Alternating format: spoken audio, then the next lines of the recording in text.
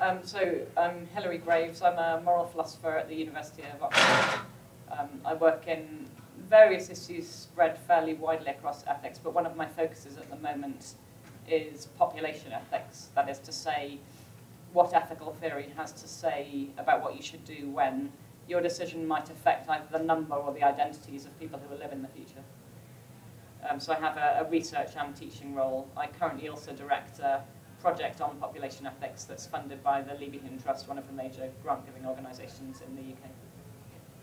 Population ethics encourages us to consider some of the larger scale and longer term implications of our actions, perhaps more than we would if we were just thinking about regular non-population ethics. So in the normal context, you're dealing with situations where you assume that it's fixed independently of your decision how many people there are going to be, and you're really just talking about distributive concerns. So you're asking questions like, is it worth me sacrificing a little bit of my material consumption in order to, say, reduce disease prevalence in developing countries?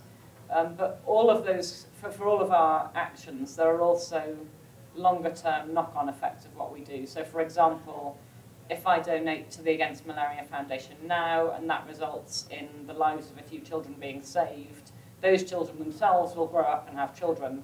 So we need to face up to the fact that there's potentially a cascade of long-term effects of what I did. And in principle, of course, when we're evaluating our actions, we want to count all the effects of our actions, not just the ones that are most salient and obvious to us. So in principle, if we think that these effects might be significant in size compared to the immediate ones, we need to know how to evaluate them. And those are questions where different theories that are taken seriously by some people working in theoretical moral philosophy will have different verdicts on the value of those longer-term effects.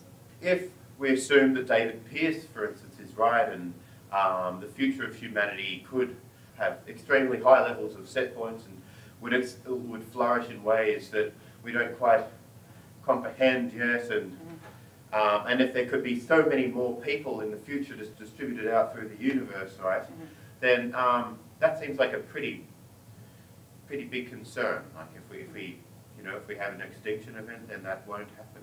To what extent are you concerned about these things, or you think we should be concerned about extinction risks? So I'm very concerned about it. This is partly because of the way in which I personally think the questions in population ethics should be answered. So maybe it helps to make things a little bit more concrete by sketching a couple of the rival theories. Some people think the thing that we should be trying to maximise is the average well-being level of the people who ever live. That would entail that if future people, so if the view that you just sketched was wrong, if future people would actually have a well-being level that's pretty much the same as the average of present and past people, then that view would not care about extinction. You could have these extra people, or you could not have these extra people, the average will be the same either way. If, on the other hand, you think that the thing you're trying to maximise is the total well-being of all the people who ever live, then you have a far stronger presumption in favour of continuing humanity, because then you take very seriously the perspective you've just sketched, where you think, my goodness, there's an awful lot of future lives at stake here. To not have those lives would be a massive loss to the total value of the universe. We should do more or less everything we can to prevent that or to reduce extinction risk. Yeah. And even that the quality of life in the future may be far more better than it is today. So it's like you're just adding extra lives of the quality they have today. They could be like, 1 year could equal 100 quality years in human life in the future, or vastly more. And that's what I'm a bit concerned about. We may have the potential that we're entering an age where we could end up living in a sort of quote-unquote utopia, but we may also in the process curtail our ability to achieve that through the very same means that we may achieve it. We seem to be developing all sorts of weird and wonderful technologies that enable certain futures, but may have the other edge, the double-edged sword, may actually cut back in the opposite direction. Right, so here you're in a high-stakes situation where you need to weigh up the risks and rewards. If you're doing something that has the dual properties that if it works, it will make future life much better, but it carries a risk of eliminating future life, so a risky technology that will be very beneficial for future humanity if it works, but carries existential risks, then you've got some serious weighing up to do. But I mean, in general, if you take the perspective that we're trying to maximise total well-being, and if you think that the number of possible future humans, provided we don't cause humanity to go extinct, is immense, then qualitatively speaking, when you do those calculations, you're going to tend to get the result that even if the probability of extinction generated by that kind of technology is astronomically tiny, the risk's not worth taking because there's so much at stake. What do you think are the most interesting questions being asked in the EA movement at the moment? Wow, I'm not sure I'm qualified to comment. Well, what are your impressions anyway? So I think there are very interesting questions at the level of weighing up radically different kinds of causes against one another. So I think that the theory is relatively well understood. If you've already decided that you want to reduce, say, disease prevalence for global poverty-related reasons, then we have relatively well understood metrics coming out of health economics that tell you how to weigh up one intervention against another, even if the diseases being treated are very different and have very different kind of deleterious health effects. We understand fairly well how to put different kind of health defects on a common scale. What we have much less understanding of is how to weigh up, say, improvements of health against reductions of existential risk, or benefits to humans against benefits to animals. So I think a lot of the questions that are simultaneously conceptually quite thorny, but at the same time incredibly important, and maybe where it seems to me most of the interesting research action is going to be over the next few years. Totally agree. It seems as though there are certain risks that are very predictable. Like we can predict an asteroid if its trajectory is going to hit the Earth. We can know that that's an existential risk to a higher degree than we know that AI is going to, do bad things for the future of humanity. So yeah, have you? What is it about like uncertainty? Do we need to be certain about outcomes in order to justify working on trying to mitigate the negative effects, the negative possible effects? Yeah, no, I would say absolutely not. There are two levels of uncertainty we might be worrying about. So I mean, one background comment is whenever somebody says they think the way you should evaluate actions is by looking at their consequences, somebody always pipes up with this point that, look, you never know exactly what the consequences of your actions are going to be. That one's an old point, and there's a well-known response, which is, yeah, sure, we don't know how to generate the best actual outcome, but we do have this thing we call decision theory, expected utility theory, which is precisely designed to deal with decision-making under uncertainty. And provided you've got some probabilities, even subjective probabilities, provided you've got some credences which tell you how likely you think this outcome is, as opposed to this other outcome, then we know how to take the probability-weighted average of the value of the outcome of our action and choose the action with the highest expected value, as we say. I think that the somewhat harder question is, well, what do you do if you just don't know what your credences should be in that kind of situation? So you might have a situation where you've got a panel of experts, or alleged experts, and they all have somewhat different credences as to how likely this particular existential risk is. And it might be the case that if you adopt the credences of expert A, then you'll think this research problem is very important. If you adopt the credences of expert B, you'll think this other one is very important. That's a much thornier situation because there doesn't seem to be any obvious way of picking which one is the right credence function to have. But I mean, what do? We know that doing nothing is not the best option, so we just have to try to find problems where, for a wide variety of reasonable ways of assigning your credences, you'll reach similar conclusions about what we should do, or some such. Yeah, I mean, it's a very difficult question, how to deal with disagreement. If there's, if you have peer disagreement on issues that seem quite important, what's your intuitions on the best way to go about, resolving these differences, or choosing which credences have the most weight or the most utility? Sure.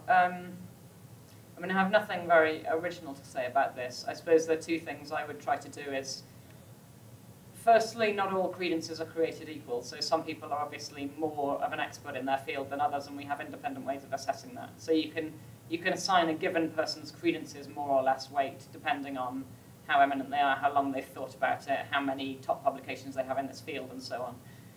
That's not going to eliminate all disagreement, of course. You're still going to have top people who disagree with one another. At that point, it seems to me you can't do much more than take some kind of average of their credences. So first find your group of experts, and then try to find something like the midpoint within that group of experts.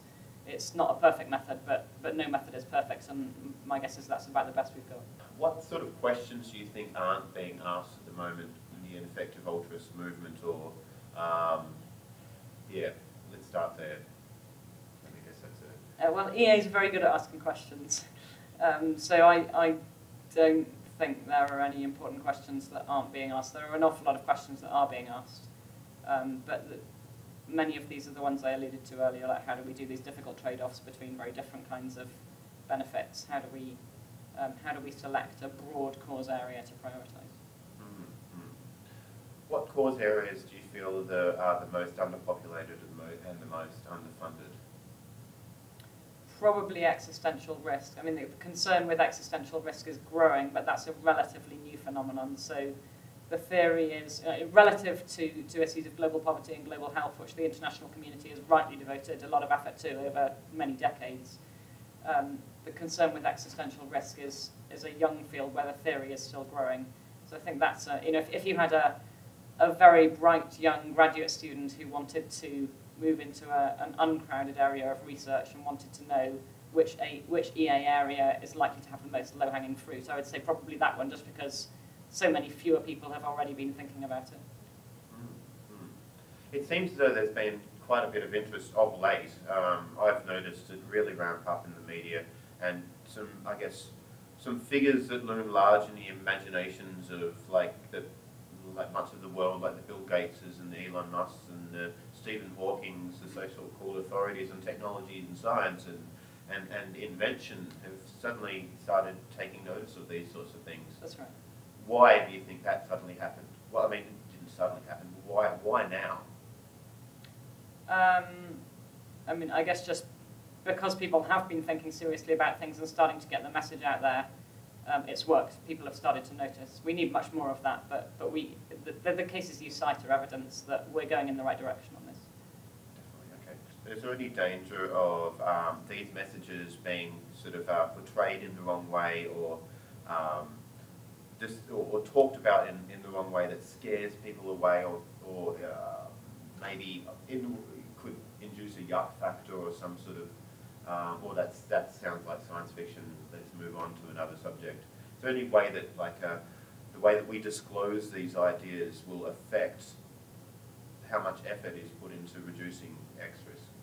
Yeah, definitely that's a genuine risk. I mean, as you say, it sounds very science fiction, and that is the reaction that a lot of people have when they first hear about it, especially if it sounds like it's a kind of minority clique that's interested in this stuff, then it sounds like just another crazy thing that a bunch of guys dreamt up in the pub.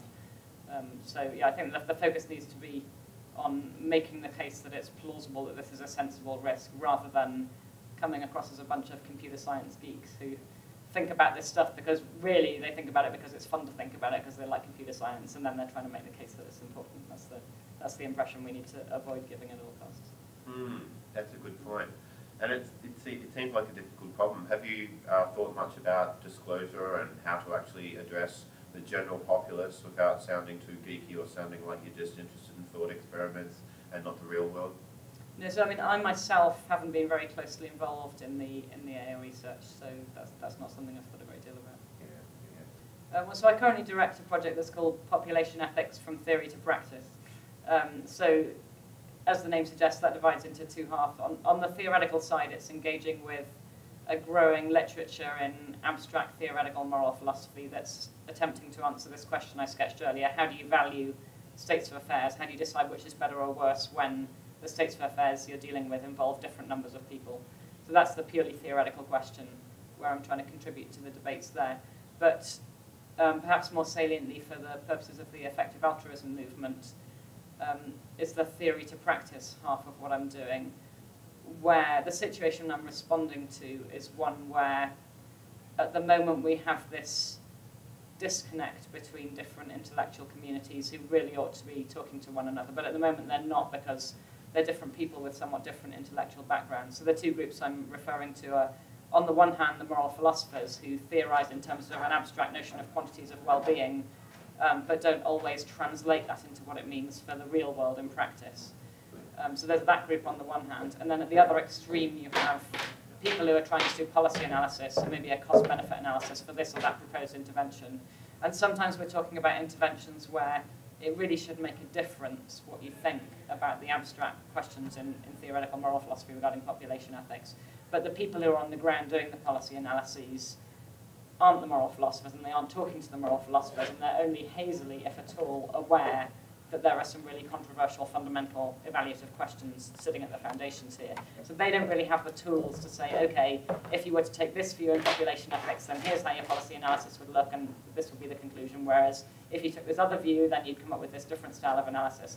They sort of inevitably have to try and sweep the issues under the carpet and fudge them, but that's an undesirable state of affairs, so I want to build, a lot of my work at the moment is trying to build a bridge from theory to practice and develop the tools for cost-benefit analysis so that people know, okay, if what I was trying to maximize was the average, then here's how my real-world policy analysis would go. If what I was trying to maximize was the total, then here's what my framework would look like and here's what the conclusions would be.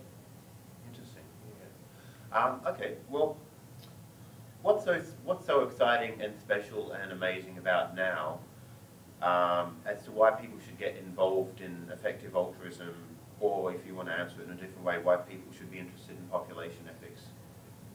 I guess I'll answer the first one.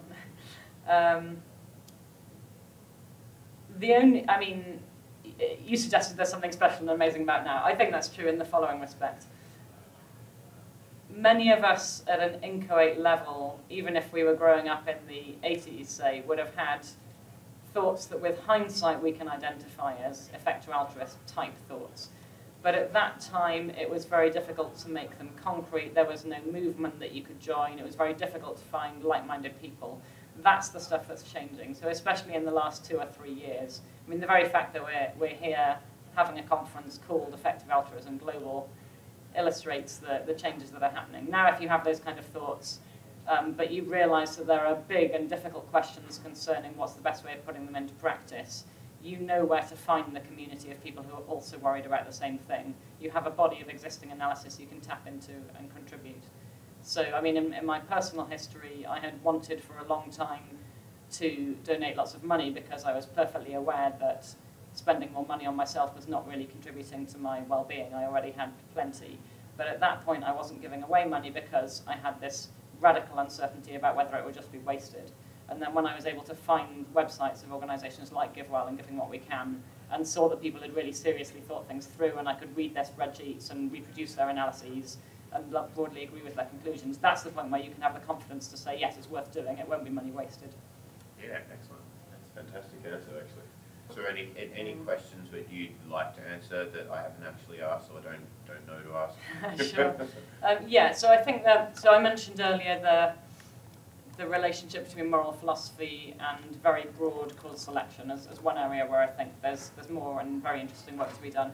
Another sort of broad brush thing is there's a small but steadily increasing amount of dialogue going on between philosophy and economics regarding the methodology of policy evaluation. I think this is very valuable. So, economics has a bunch of very well-developed tools, cost-effectiveness analysis, cost-benefit analysis, for trying to make quantitative and rigorous and precise how you should carry out evaluations that say, okay, of these 2 programs, which one is better.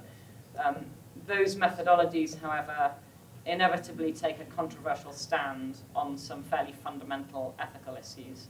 What we're seeing steadily more of is moral philosophers who have the mathematical and analytical background required to understand what the economists are doing, coming in and engaging in dialogue with that. So there you have the 2 communities with complementary skills working together to improve the analytical tools. And I think that the more we see of that, the more confident we can be that when we do our analyses to guide our donation decisions or whatever our decisions are, that we're getting things right, we're making our decisions in sensible ways. Thank you.